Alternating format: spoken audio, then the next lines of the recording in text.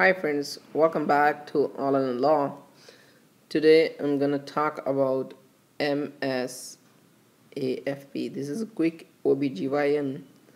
So this is maternal serum alpha-fetoprotein. Okay, so this is a really very important topic for a medical student and for what you call it for even for USMLE appearing students also.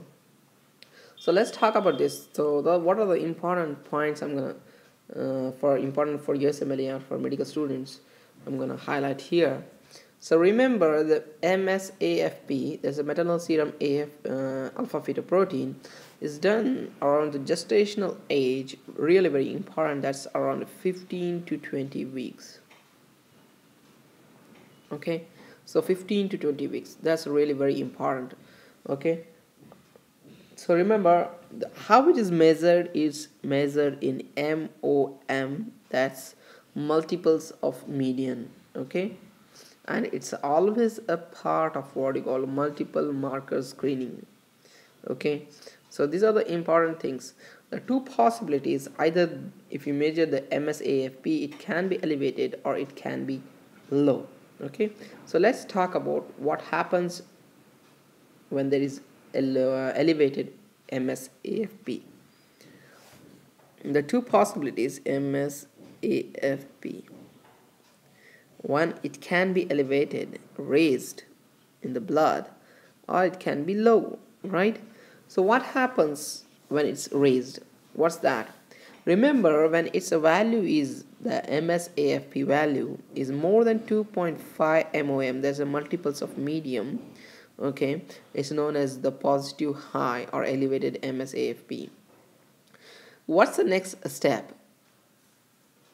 Here I would like to tell you, if it's low, it's a less than 0.8 MOM multiples of median, then it's known as low. Okay, so here we are talking, first we'll talk about the elevated one. Okay, the MSAFP more than 2.5 MOM is known as what you call positive high value. Okay, and what are the next step that you should do when you find this value on a lab reports? Order for what you call obstetric ultrasound. Okay, why we do?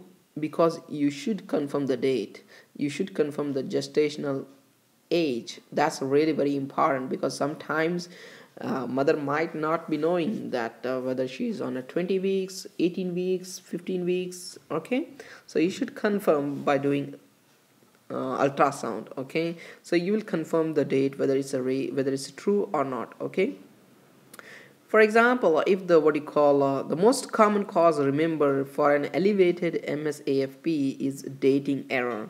So most common cause for elevated is dating error. Okay, very important, right? So let's talk about the changes. Okay, if the true gestational age is more advanced than assumed gestational age, okay, it would explain the positive high value. Remember, this is very important.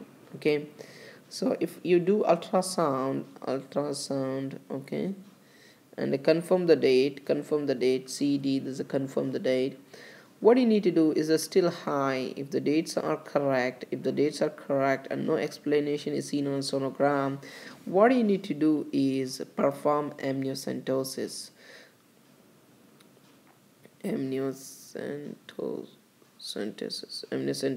Okay, so remember, if the dates are correct,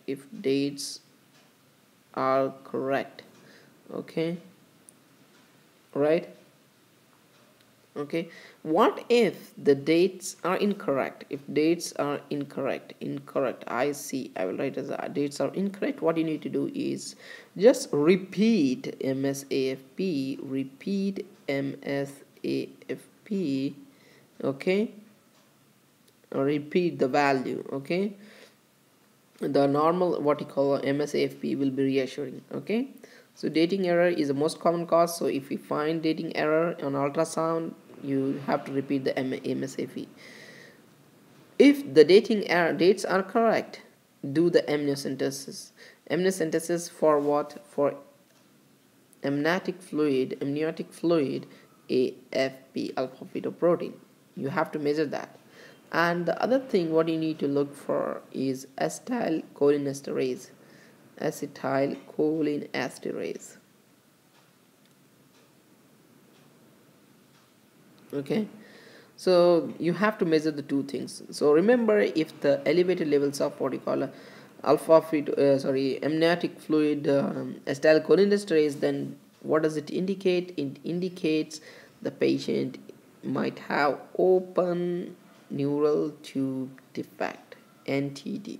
Okay, with unexplained elevated MS-AFP but normal, if AFP is normal, okay, and it's statistically risk for, remember, if AFP is a normal, still the MS-AFP is elevated but the AFP is normal,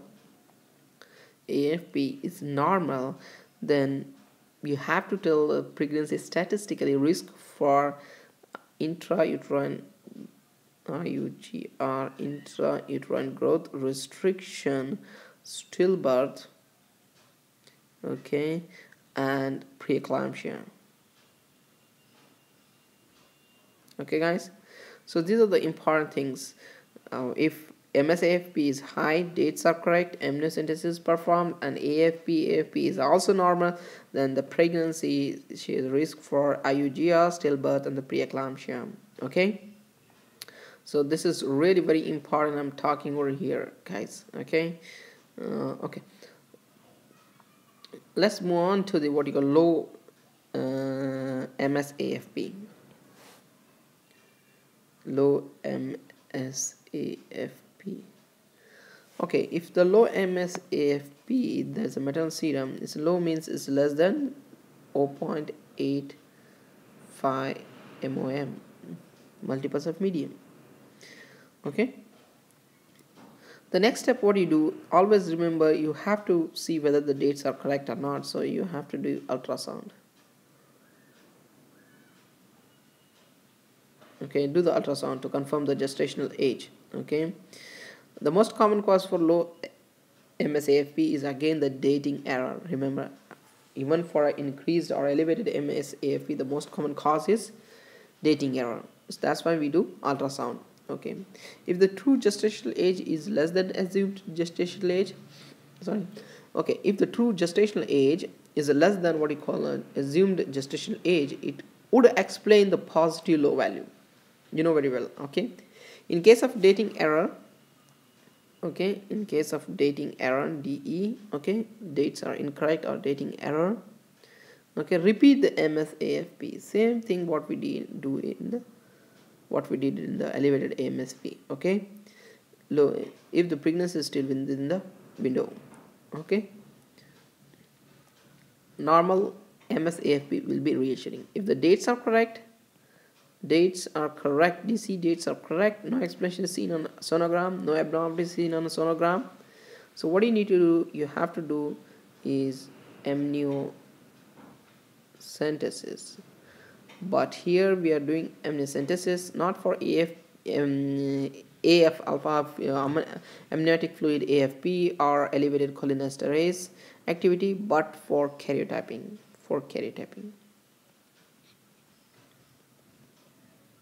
Okay, guys, so this is really very, very, very important that you should know about. Okay, if there is a low MS-AFP, what do you have to do the ultrasound, confirm the dates. If the date error is found, then repeat the MS-AFP again.